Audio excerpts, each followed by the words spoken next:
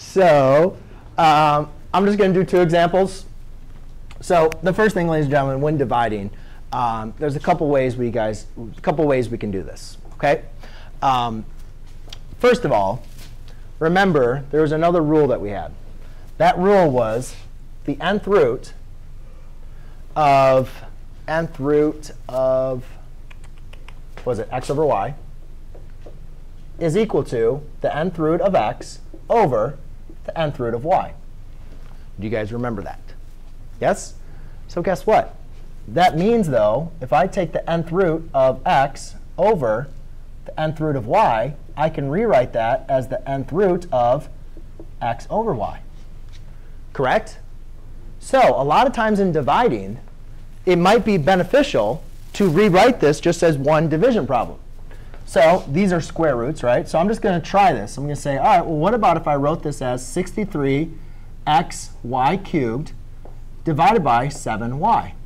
Can I simplify this expression further? Yes? Well, you know that you can take out the y on the bottom, so it'll be y squared.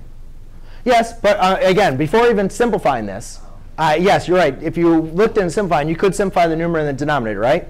So I'm really not actually following my process. I'm actually going to follow this process next class. I'm actually showing you guys kind of a shortcut actually right now.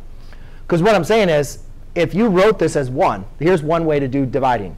If you write it as 1, can you simplify this expression inside here? How many times does 7 go into 63? 9. X is still up top. X like divided by, and how many times does y go into y cubed?